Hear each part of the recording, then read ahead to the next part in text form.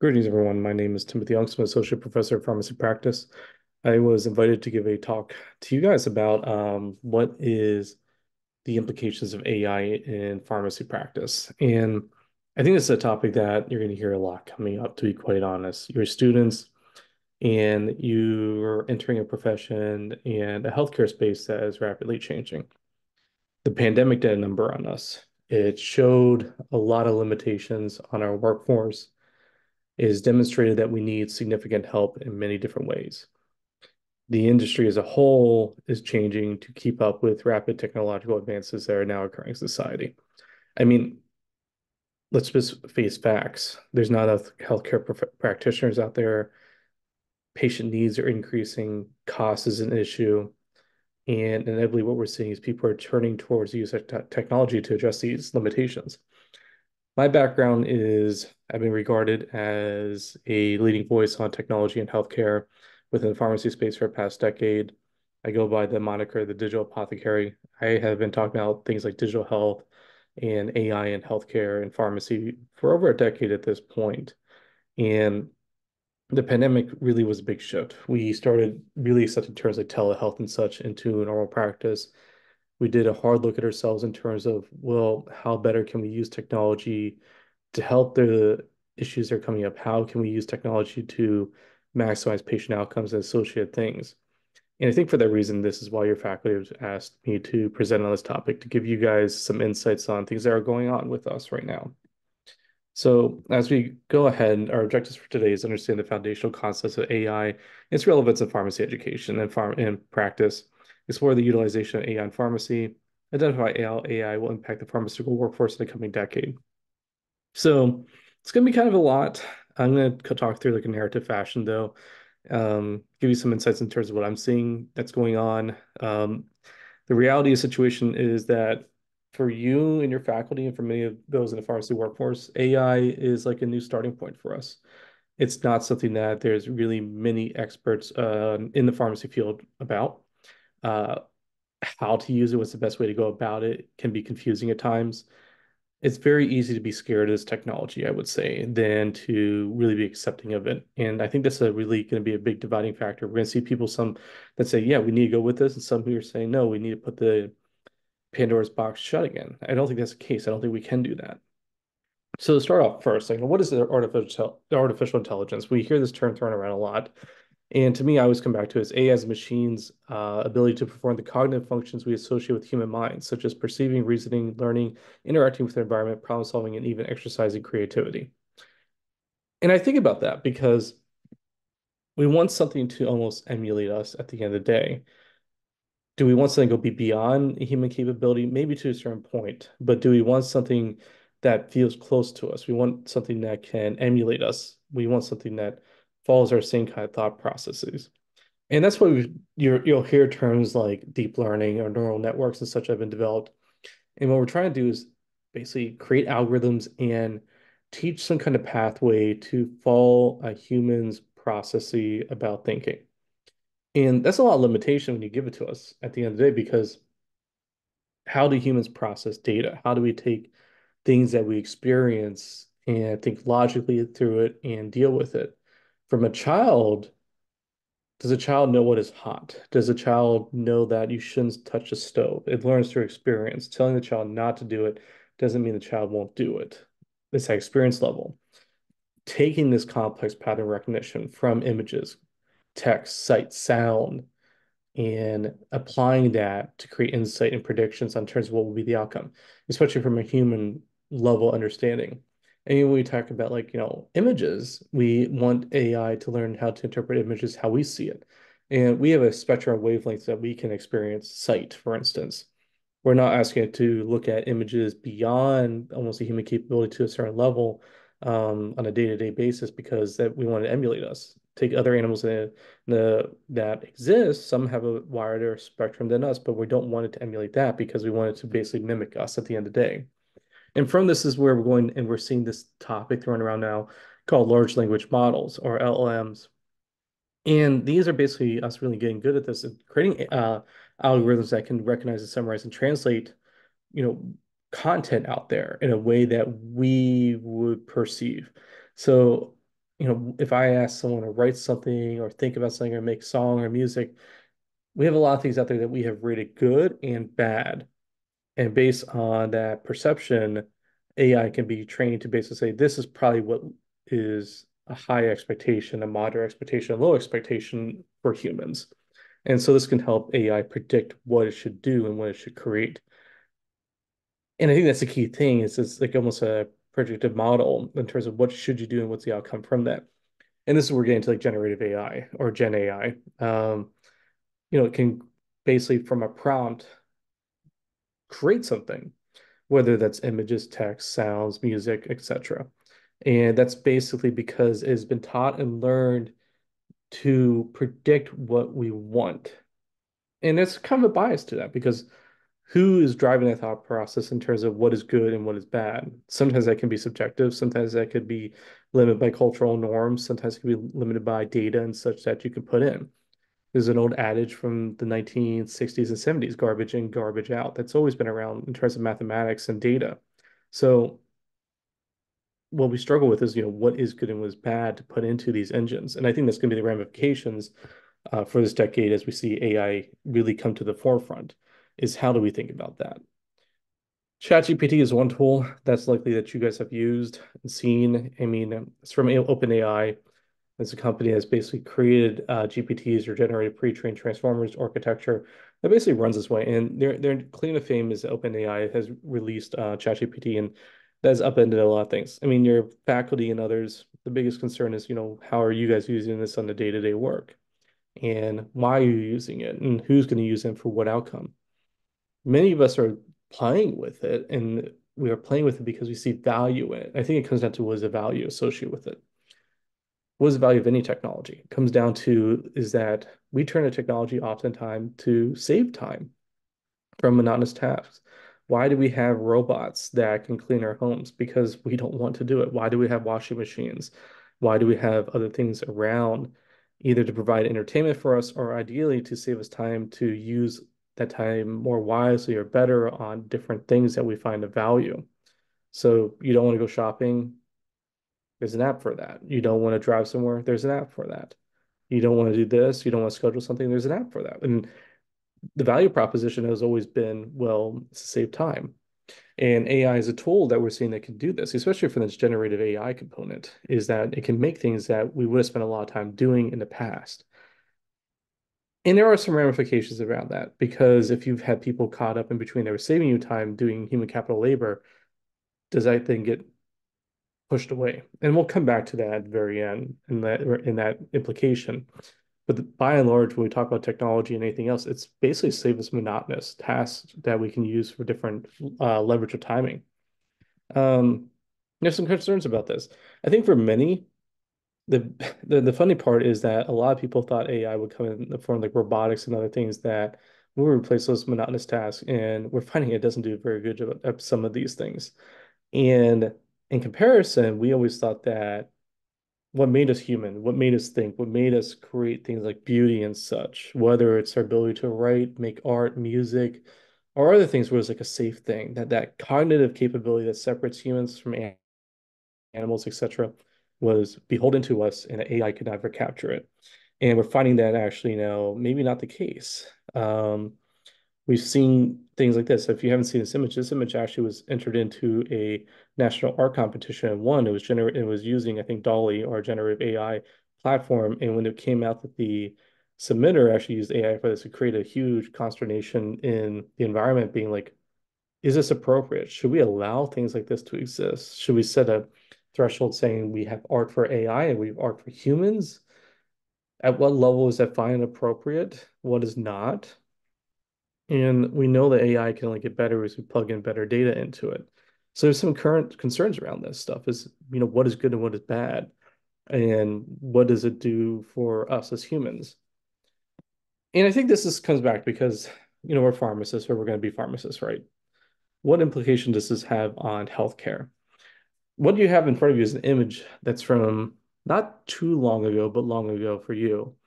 We used to have this thing called drugs, facts, and comparisons. It was updated monthly. So what we would do is before the era of, let's say, Lexicomp, Micromedics, ClinPharm, and such, if you were a pharmacy and you were operating, you had to have pharmacy and medical literature available at your hand tips. Someone asks you a question, you could look it up. Well, someone asks you what was drug interactions. If you, before the era of a computer, tablets, smartphones, anything like that, or even an app, what we had was these things. This book was like this thick. And every month you would get a newsletter or basically an envelope sent to you that had forms that said, here's drug X and there's a new interaction on the market. Rip out page Y and stick this page in now instead. And we gave this to pharmacy students, we gave this to interns, and their whole responsibility was often update drug facts and comparisons. That because it came down to that manual time for someone to update the literature manually because you couldn't Google this stuff. It was available. And this was like a rate limiting step. You didn't have up-to-date information. And I say that tongue-in-cheek up to date, but it's like we didn't have everything readily available. It was very much lockstep in design. It took time for people to make the stuff, print it, and send it out. And there are businesses designed around this stuff, and we've gone digital. But the reality is like this is how things were at some point, is our information medical literature was so short and not really fast. And this is how things were for decades. And we're in the past decade, though, we've seen this leap towards where we have everything at our fingertips and how to access it. If I pull up like a simple tool like Micromedics now that you're probably familiar with, I mean, Micromedics actually has, because it was teamed up with IBM at one time, and you can actually pull up, there's a Micromedics assistant, which is based off like a simple algorithm that you can like type in drug questions, will give you an answer for it. So for instance, you could ask like, what drug to use. It's not very good, but this is an example like 5 years ago we were trying to do. Like, could ask, how much augmented should a 6-year-old weighing 43 pounds get for an ear infection? You could type this into some large language models and it'll give you an answer now. But even our current tools still have some catch up to do. On the right hand side, you can see was a dose augmented for a pediatric patient with otitis media. Then this thing pulls it out. So there's some differences in terms of how we go about that and how we approach these things. You need a very scientific approach on the right hand side versus left hand side being a very like population based question with not a lot of scientific acumen that someone may ask, it doesn't want to give an answer to. So versus if I use ChatGPT or Bard, it would or some other tools out there, it may actually try answering that question. So in many ways, what we're seeing is this shift towards AI being regarded as a tool, similar to how we had calculators came to market and going away from the slide rule and such. And we're just trying to figure out, what are the implications for us? How does this change how we think about using these tools? And a large question is, how do we use generative AI? What does this mean? For you as pharmacy students, this rapid applications of use within your coursework, your learning and such. Can you use ChatGPT as a tutor? Can you help with your homework? Can you help improve your writing, for instance? These are all possible things. But how do we go beyond that?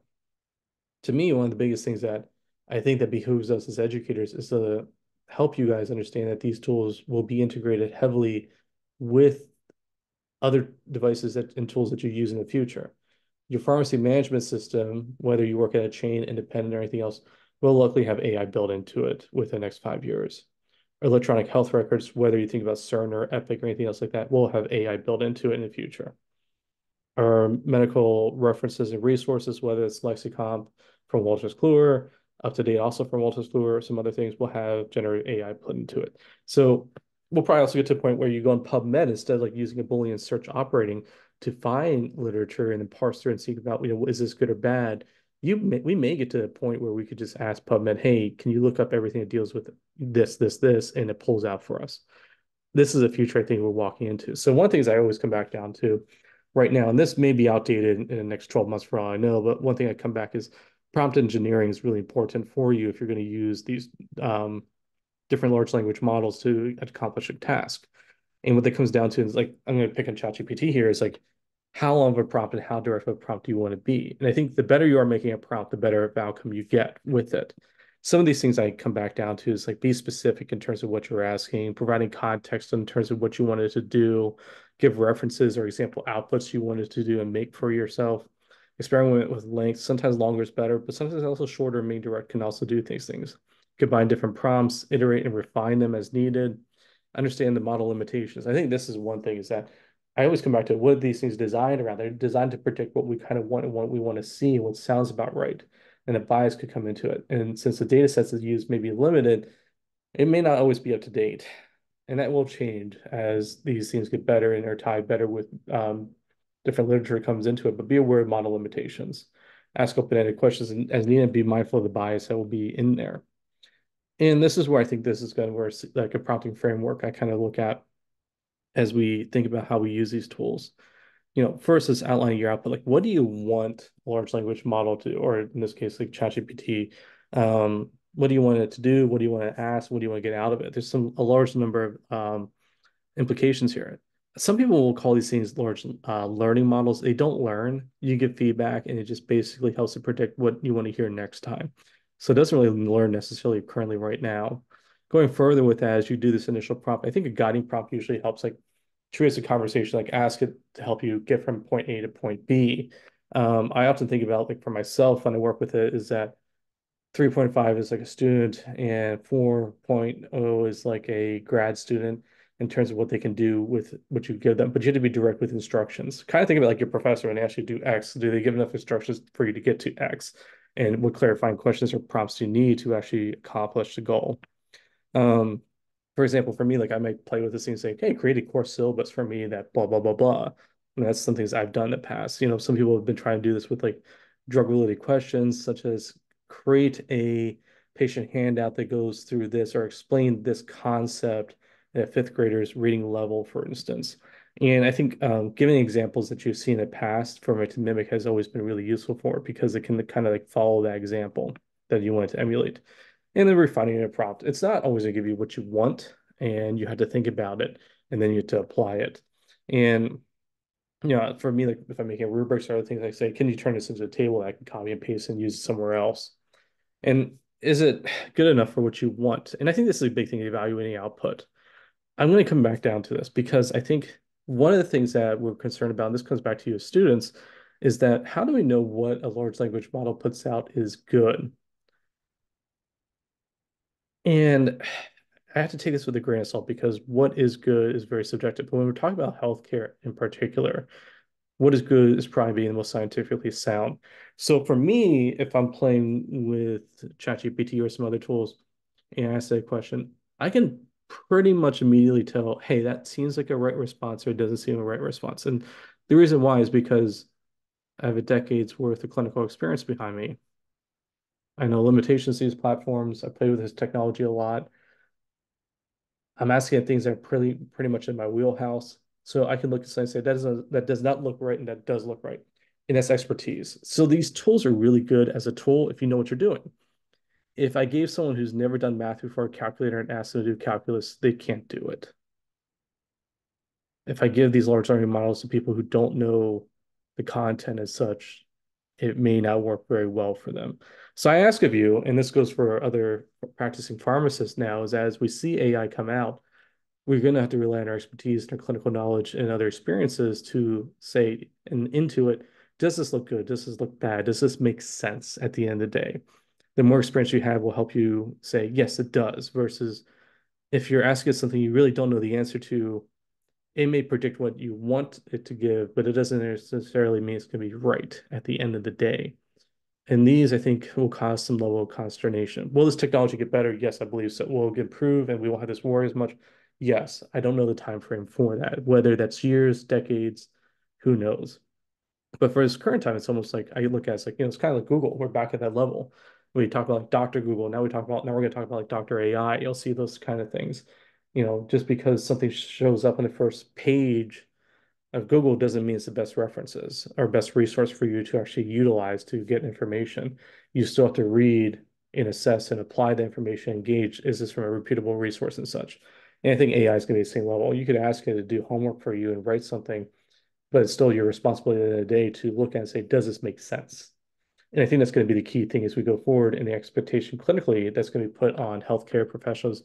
We will use AI to speed up our workflows and such, but how we use AI will be gauged by risk aversion. The more risky something is, the more it's going to be like, make sure you agree with it because you're going to be held accountable for the outcome associated with it. If there is a medical misadventure that happens, it's not like we're going to say AI was at fault. We're going to say whoever used the AI platform and went with it is still at fault. So it could be a medication dosing, it could be interchanges, it could be changes with dose with other things like that, recommendations of therapy.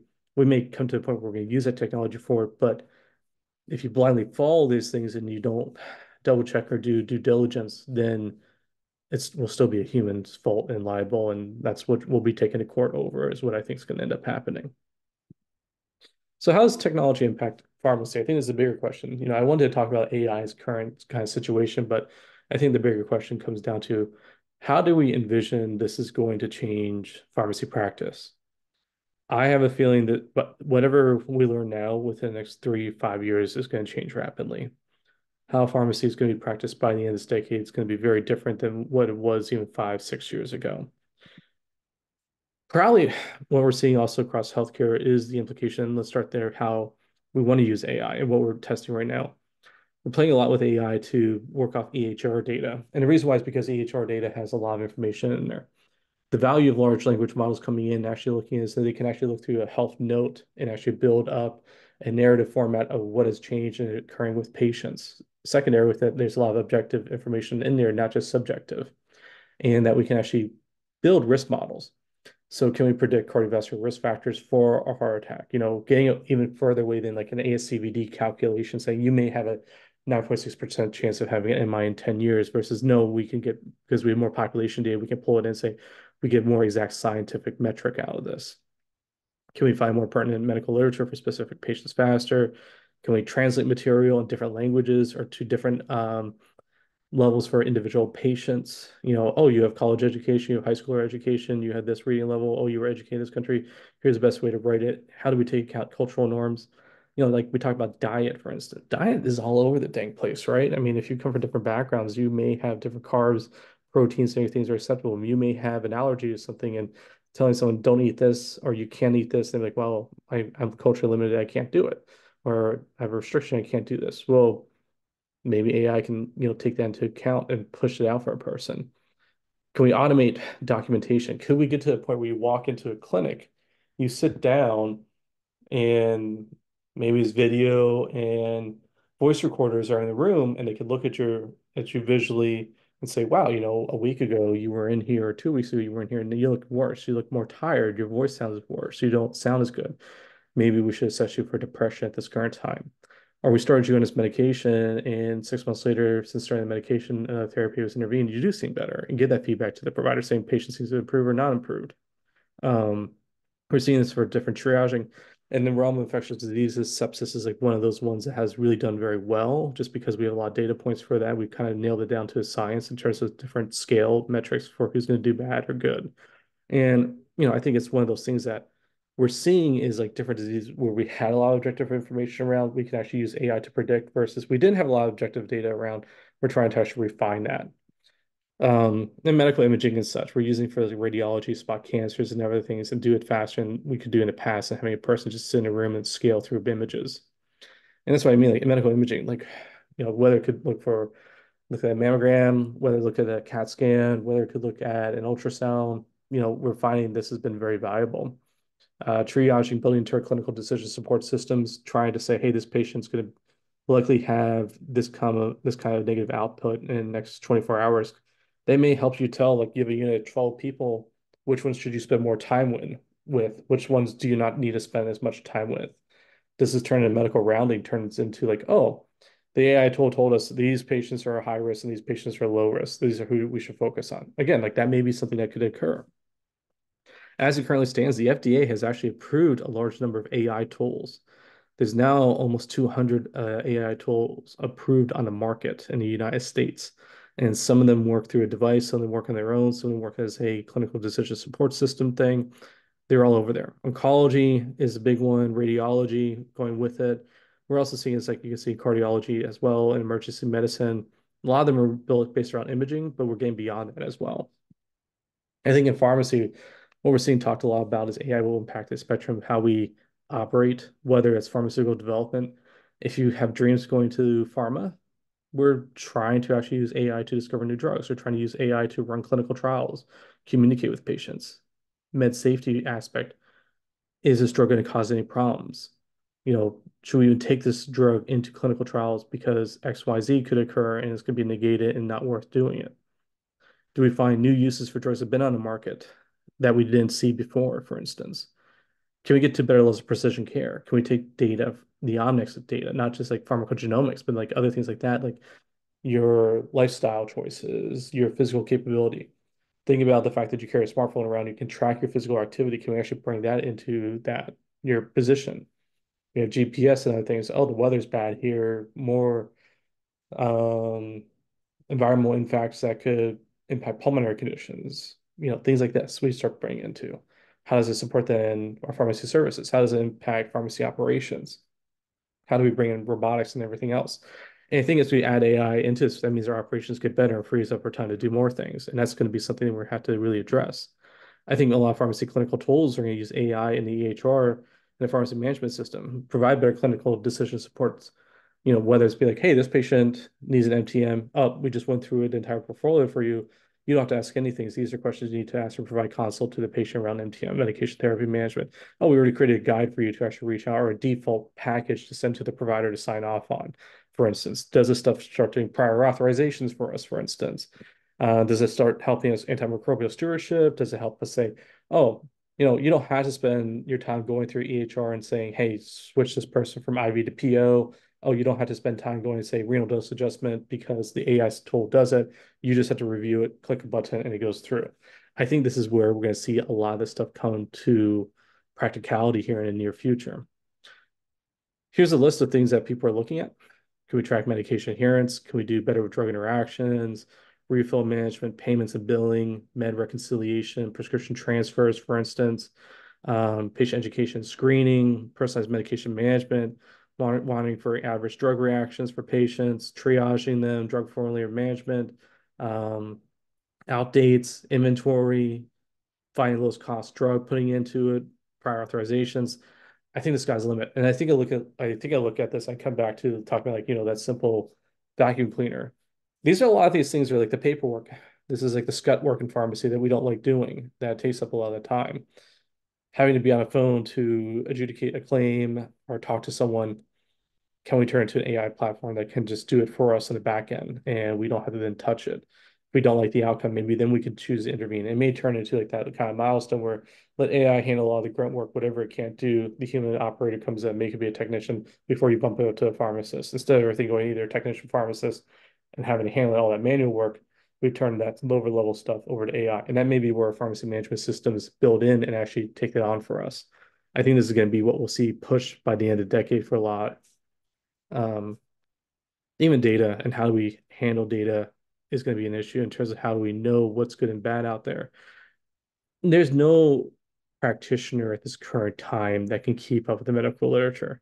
Even if you're a specialist in your area, for instance, if you're in cardiology, there's 500 papers going to be published a day. Can't read them. There's no way. Even if you want to go to a tool like UpToDate, Dynamed, anything else like that to like keep yourself updated, you can, but you still have to scroll through all this stuff and read it. So we have too much literature, and we're turning towards how do we use AI to handle stuff, and how do I treat our medical tools like a large language model? What happens if it's like ChatGPT plus Lexicon, for instance? So instead of saying, you know, you could just ask it, I have a patient that weighs this much, how much should I give into it? Or does it get built into the EHR? It just tells you, hey, I need to treat a community-acquired pneumonia, and here's our cultures and sensitivities. Here's our antibiogram for the hospital. What's the best use? And bam, gives you 3 drugs, gives you doses, gives you duration, creates a protocol for it, and you agree and you follow through with it. I mean, that's what it is. I mean, our responsibility would be, does it make sense? Yeah, you could check the CNS, you could check the antibiogram, you can check the dosing and such, and just say, yeah, it looks about right. I clear it and go on. And I think that's where, for you as students, it's gonna be the hard part. You're going to be bridging an era where we do everything analog and slightly digitalized. And then we're also going to launch into trusting these tools to operate for us. Is going to be tough. I'm not going to sugarcoat that. I think it's going to be a tough time. I think it's going to be a lot of like post grad, wherever you end up, you're going to have more continuing education in terms of like how to accept and what's used, on job training to figure this stuff out. but I would expect that. It's going to happen to any pharmacist right now, but for you guys especially, you're going to be taught one way, but it could be outdated relatively quick. And maybe that's good or maybe that's bad because that means you can adjust quicker than someone who's been in the workforce for 20 years, has been doing it this way for 20 years, and then now suddenly has to trust something else. We've actually seen some evidence around this where even for like vancomycin dosing, we have AI tools that are built into clinical decision support systems that can give based on Bayesian math, what is the best dose of Vanco to administer a patient? And we still have practitioners disagreeing with it, even though it's better than them, because they can't break out of that cycle. They can't trust. So that's going to be, I think, a defining metric for us going forward. I think this is going to change pharmacy. I think we're trying to really approach and go towards engaging patients at home. How do we provide pharmacy services at home? We'll see a bigger push for mail order, connected devices that track medication utilization at home. The technology out there is amazing. We are building in the ability to detect through Wi-Fi, LiDAR, and other things, people movements in the homes. We actually have papers out there that can tell if someone's opening a pill bottle and taking a medication. We're studying that. Those papers are in like Nature and everything else. If you look into them, they're quite fascinating. Um, and I think some businesses and pharmacy are looking like, how do I engage a patient home around pharmaceutical products or healthcare products or things like that to meet them where they're at as the home becomes a center of care.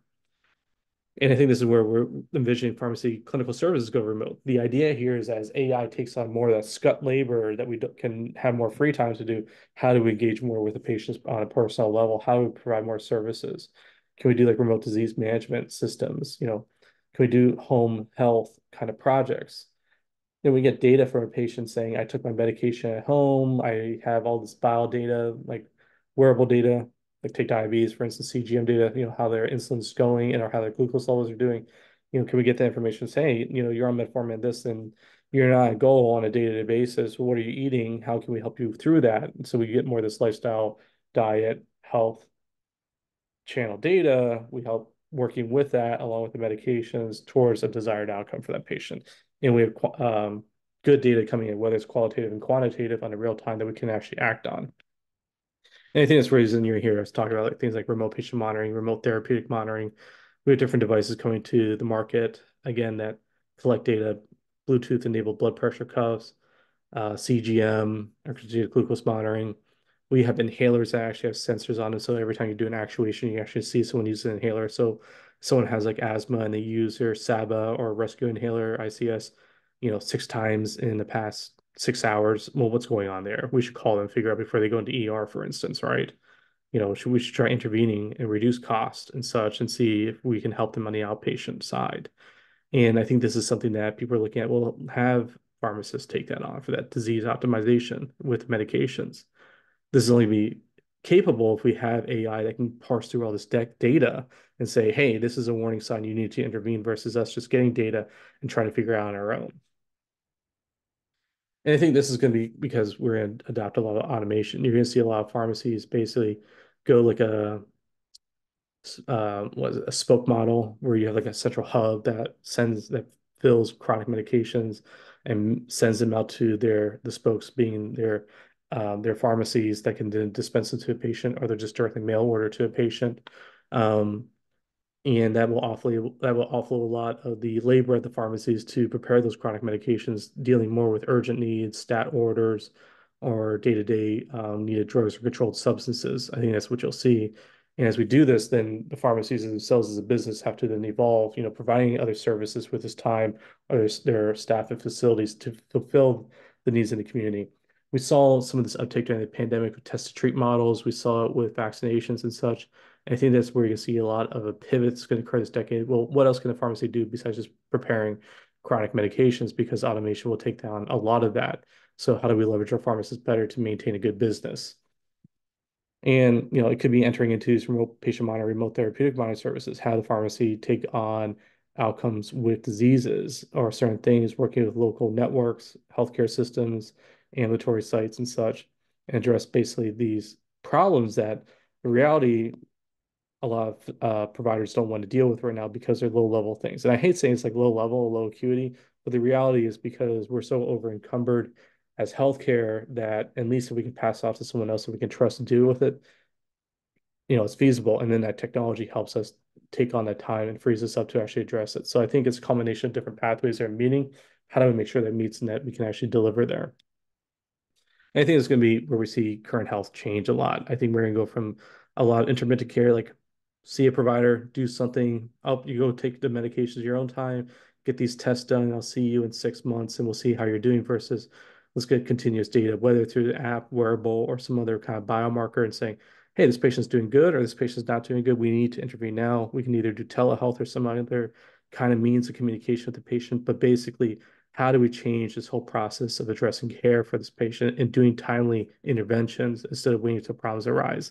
Because that's where the cost hit is for us, though.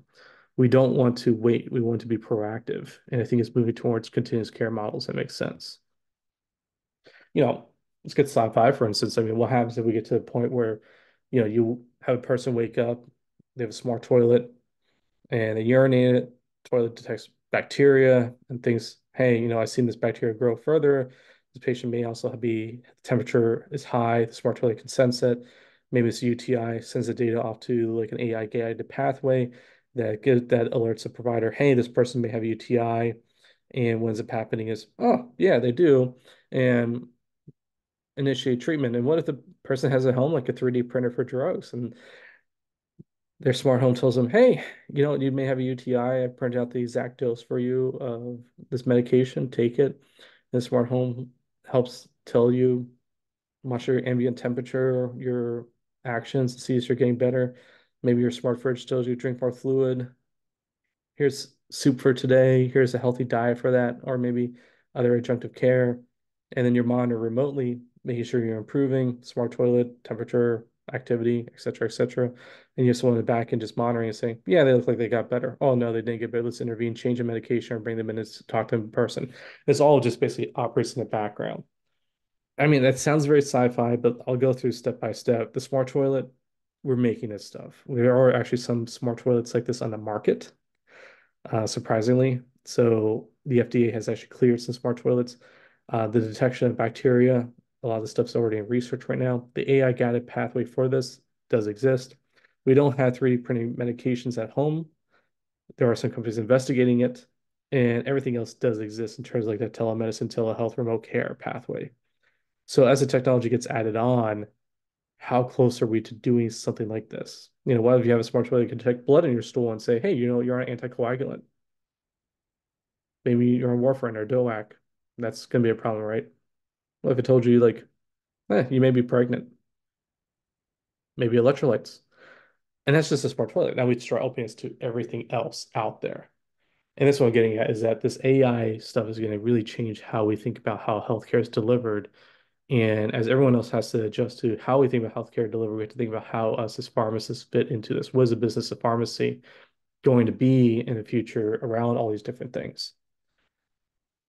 And I told you I talked about, what does it mean for upsetting labor and cognitive human labor pools?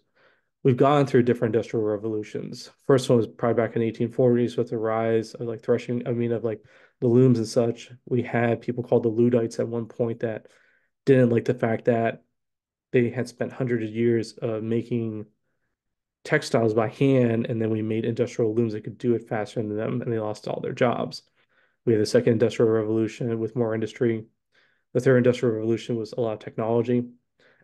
And that was not too long ago, but we can come back down to it. We had um, a typewriter pull. We had different things.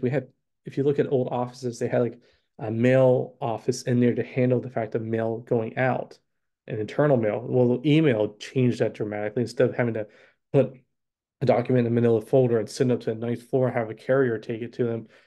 Well, it's just email. Oh, we have PDFs that could do that.